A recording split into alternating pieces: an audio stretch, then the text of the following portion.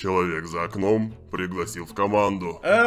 Что? Это еще что, блин, за чудище? И почему у него аватарка какая-то максимально странная? Я такой в Бравл Старсе еще ни разу не видел. Ну ладно, давай просто примем запрос. И у меня оказался здесь в команде какой-то Фрэнк. Человек за окном поприветствовал тебя. Здравствуйте. Откуда вообще этот звук, блин, страшный, я не понимаю. Человек за окном пригласил тебя в дружеский бой. А это вообще законно? Мы же только что в обычной катке были, а сейчас уже оказались в дружеской. Я пока что вообще ничего не понимаю в этой игре. Человек за окном запустил первое испытание. Человек за окном готов. Да к чему, блин, готов? Объясните мне кто-нибудь, пожалуйста. Ладно, я так понимаю, мне нужно тоже нажать. Готово. Человек за окном дал тебе время спрятаться. У тебя есть 5 минут. Какие нафиг 5 минут? Вы что, кокнули, что ли? И у меня, походу, выбора-то вообще совсем немного. Ладно, давай спрячемся, не знаю куда. Давай, наверное, посередине. Надеюсь, что здесь он меня не сможет найти. Что это вообще за игры, за такие странные? Время вышло. Человек за окном вышел на охоту. Человек за окном сломал банки. Человек за окном выбирает кусты. Человек за окном сделал выбор. Ошибка. Человек за окном выбирает кусты номер 5. Ошибка. Осталось 3 минуты. Человек за окном выбирает кусты номер 4. Блин! Ладно, хоть я в те кусты не решил заходить, но кажется, сейчас он меня найдет. Человек за окном выбирает кусты номер 3. Правильный выбор. Человек за окном схватил Купика и повел его за собой. Каким образом это происходит? Смотри, я даже ничего не делаю и сам просто иду за ним. Офигенно. Чувак, а зачем мы с тобой в дым-то пошли? Мы сейчас с тобой просто кокнемся и все. Вот, раз я умер и... оказался в GTA-шке? Опять? Да вы гоните, что ли? Каким образом я опять здесь оказался?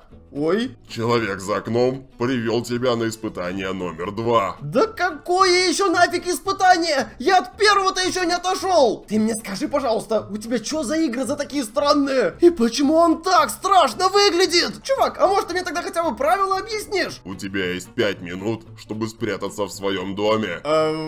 Так у меня же дом-то капец какой маленький. Ладно, я уже сразу же в него тогда захожу. А где я там прятаться-то буду? Вы что, гоните, что ли? Ну ладно, давай тогда попробуем поискать здесь какое-нибудь место. На кухне здесь явно нигде не спрятаться, шкафы же не открываются. Вот в этот бы шкаф я залез, но я, к сожалению, тоже этого сделать не могу. Осталось 3 минуты. Я же только зашел. Какие еще нафиг 3 минуты? Времени очень мало. Здесь даже никакой кровати нету, под кровать никуда спрятаться нельзя. О, есть ванна. Можно попробовать, в принципе, в нее спрятаться. Но мне что-то кажется, что это прям, ну, очень палевно. Я, конечно, в ванную лег, но мне прям капец как страшно. Ты просто посмотри, как меня здесь трясет. Время вышло. Человек за окном заходит в дом. Человек за окном заглянул в шкаф. Пусто.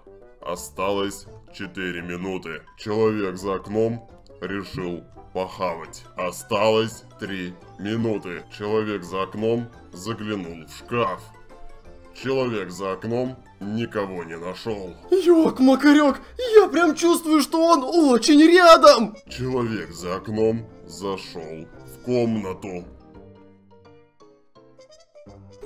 Блин, ты видел, как он только что был рядом ко мне? Я на самом деле думал то, что он меня еще спалит. Но у нас еще осталось время, поэтому он еще меня может найти. Надеюсь, он все-таки пройдет мимо. Человек за окном заглянул в тумбочку. Пусто. Осталась 1 минута. Ёк-макарёк, я сегодня вообще кого-нибудь найду или нет? Ладно, пойду лучше похаваю еще. Было очень вкусно. Время вышло.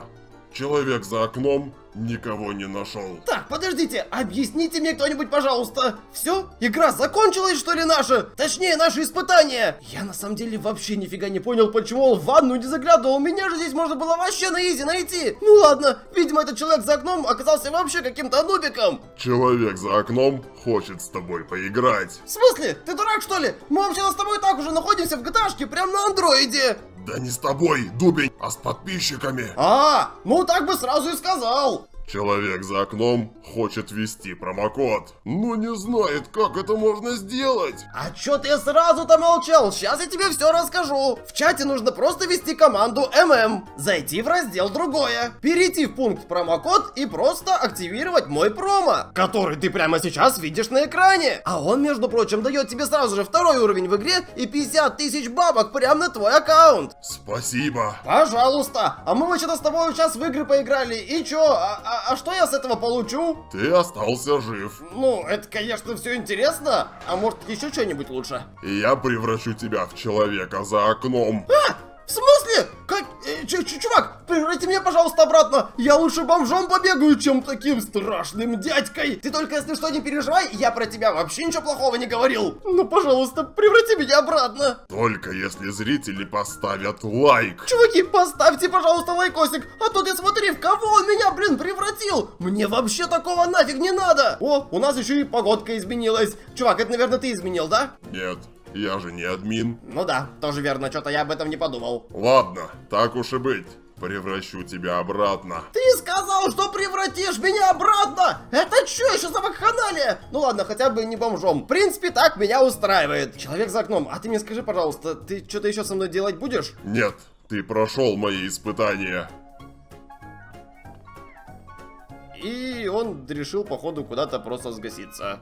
Ну ладно, испытания были, конечно, очень интересные. А ты знаешь, что было бы, если бы он меня нашел в этом доме? У него, на самом деле, были все шансы это сделать. Мне кажется, он бы меня вообще тогда просто кокнул. Ну, а раз уж я оказался в GTA-шке, тогда я и тебя тоже хотел сюда позвать. Давай с тобой поиграем вместе в GTA-шку прямо на андроиде. И если что, я думаю, ты понимаешь, ссылка есть внизу в описании под видео. Просто по ней заходи и скачивай GTA-шку. Ну, а я тебя уже жду на этом сервере. А еще жду, пока ты нажмешь на вот этот вот видосик, потому что он тоже был капец какой интересный. Там, конечно, не было человека за окном, но все равно было круто.